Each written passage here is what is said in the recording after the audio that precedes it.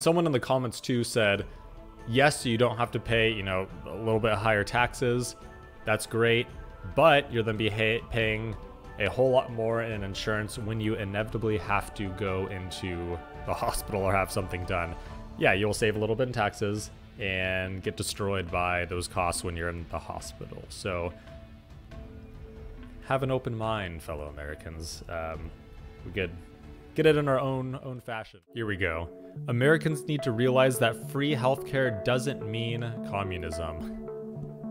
That is true. We are very stubborn with this fact, with this point. So yeah, it is amusing. I am learning. These videos are helping me, but yeah, America needs to realize that free healthcare doesn't mean communism. Hello and welcome back. Today I'm going to be jumping into another healthcare type video. This video is called, What Do Americans Think of Socialized Medicine? This is a huge topic right now. This has been very interesting to me because growing up as an American, no such thing as universal healthcare.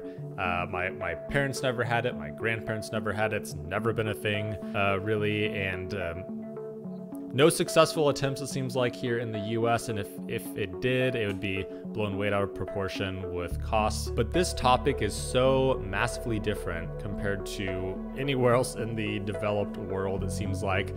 The US, very different from, especially so many comments from Europe, and I'll hear about Australia and New Zealand and other places around the world as well. Just so very different, and everyone's stories, which I love, like people, it's the NHS, for example, saved many people's lives in just me reading the comments and kind of getting in discussion, just kind of stories and like, wow, I was in the hospital in and out for 4 years and they did a heart surgery, and I hear that it's 40 pounds, 40 euros, whatever it is. It's just dirt cheap, it's free sometimes. So that's just so different from how I grew up and just the mindset, because we don't have it here. We're kind of on our own little universe over here in the world, as we all know. So let's see other people's opinion. Let's chat about it. I like hearing your honest opinions about it. And here we go. Hold on. It's gonna be a wild ride. More opinions than just my own, just talking to Americans about socialized medicine.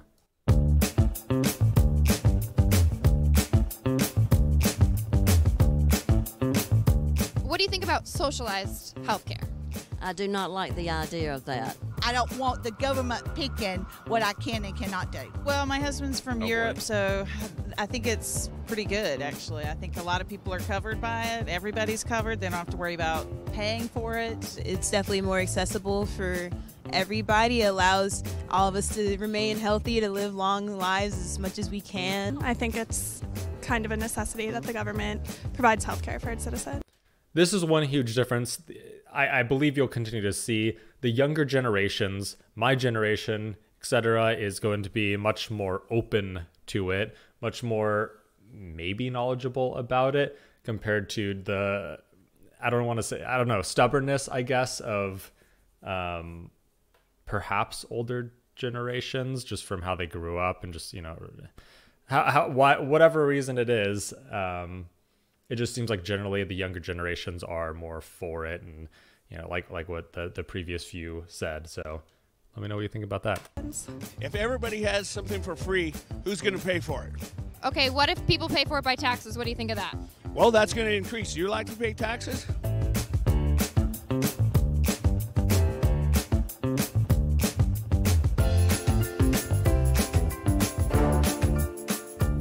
And someone in the comments too said, yes, you don't have to pay, a little bit higher taxes. That's great. But you're then paying a whole lot more in insurance when you inevitably have to go into the hospital or have something done.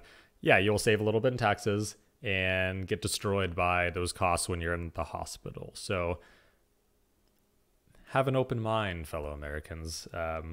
We could get it in our own fashion. So first of all, let me ask you, do you know what the NHS is?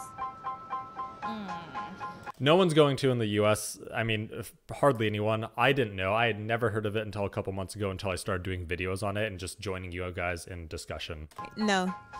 They regulate and provide national health services for the UK. What do you think the average copay is under the NHS? I can't imagine it goes any lower than 30.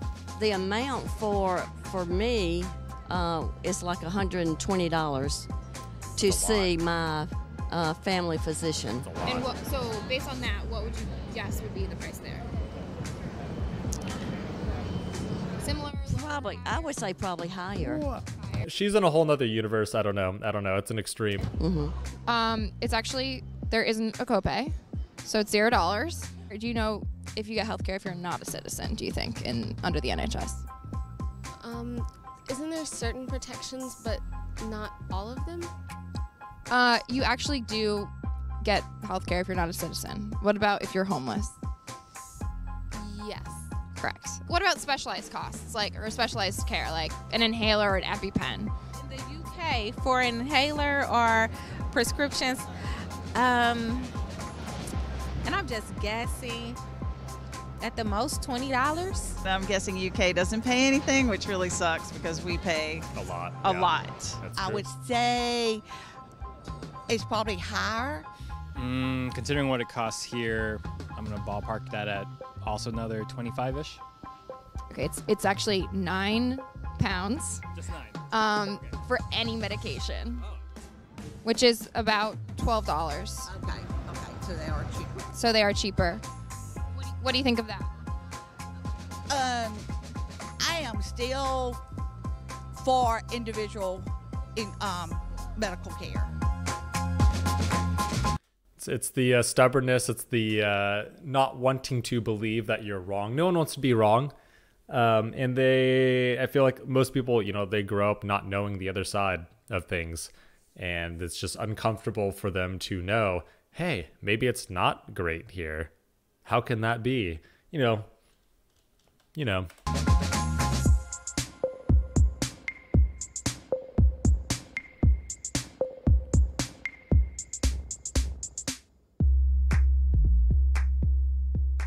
So have you ever avoided seeking health care or treatment or medication or any sort of health service because of the cost and you were worried about having to pay some sort of fee? Yes, I have experienced that a lot with patients that come in with pneumonia but have been at home for a matter of 5 days and came in when it got worse and had to be admitted to the hospital. And we're like, why didn't you come in sooner? Well, I couldn't afford this bill, so I was trying to take care of myself at home first. Even just at school, I know people who, let's say, don't have the student health insurance plan, won't go get, let's say, like contraception or things like that because they don't really want to pay for it out of pocket. I found out later that I had sprained my ACL. I couldn't move, but I also didn't want to call an ambulance because I couldn't afford it. So what'd you do? I got on my friend's back. But my sister, she has a lot of allergies, so Yep. instead of using the ambulance for her anaphylactic allergies, we had to drive her, which is very scary because you don't know about traffic or anything. You don't have the same privileges as. You'll definitely hear about these things. You get hurt, you're going to drive yourself. You're not going to call the ambulance for the most part, especially if you're young. You'll grab a friend. I knew one instance that happened kind of recently within the past year is someone that I know that called Uber to go to the hospital instead. Called Uber, they're really out of it, got to the hospital and was in the hospital for a couple days, but they Ubered there. And it's going to be way cheaper, $20 instead of whatever it is, $1,000, whatever it is to get in a ambulance here. As an ambulance on the road. Have you ever not sought treatment because you're afraid of a cost? No, ma'am. Do you know anyone who has? No, ma'am. What about people She does. She's lying. That's yeah, right. who are afraid of the cost of, say, an ambulance? Okay, that happens all the time because we have so many Americans that don't want to go in debt and they're trying to save money and they think they can go buy a car instead of an ambulance. So There what you would go. you think if that service was free? If that service was free, anything that's free, sometimes it's not worth having.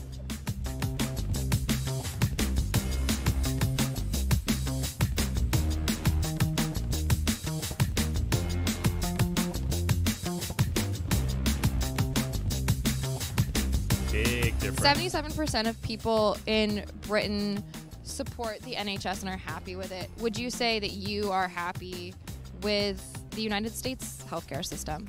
No, definitely not. No, and I'm actually pretty lucky because I work for the university, so my insurance is pretty good, and even then I'm not happy with it.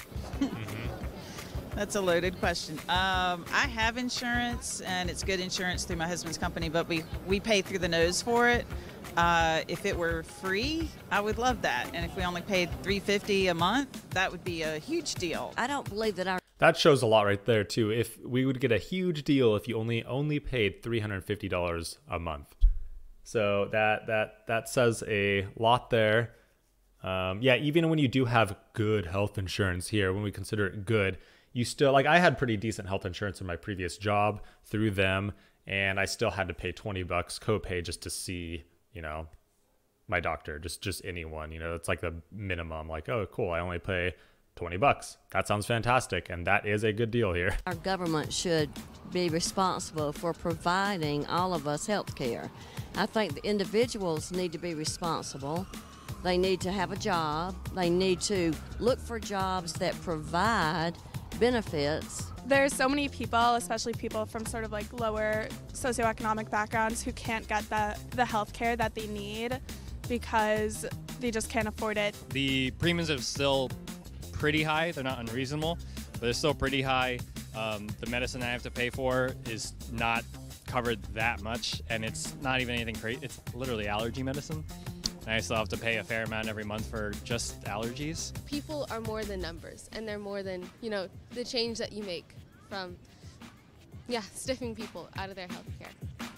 So this is a prime example of what I was talking about, of old school way of thinking and new way of thinking. Yes, of course, you know, older generation can think, are open to it as well, but it's a lot more stiff and contested, in my opinion, between the differences in generation. Definitely, you know, the older generations here too are much more, you know, pick yourself up by the bootstraps, get it done yourself. You know, if you want a thing, you have to grind away for it. You have to do it. You have to accomplish it yourself. Whereas now it's more, that notion is more relaxed. Yes, definitely still, you know, very competitive, but it's definitely improving. Let me know what you think about this, your experiences even with the NHS or the crazy stories when you come over here and get hurt really bad. I was saying in the previous video, definitely don't get hurt in the US. And I found out there is coverage when you go abroad for health insurance, and it seems like, you know, people have been getting that coming to the US because you don't want to take an ambulance and pay $3,000. So, and perhaps I was wrong with certain things I said. Please expand upon it. I want to know. So thanks for watching and have a good rest of your day.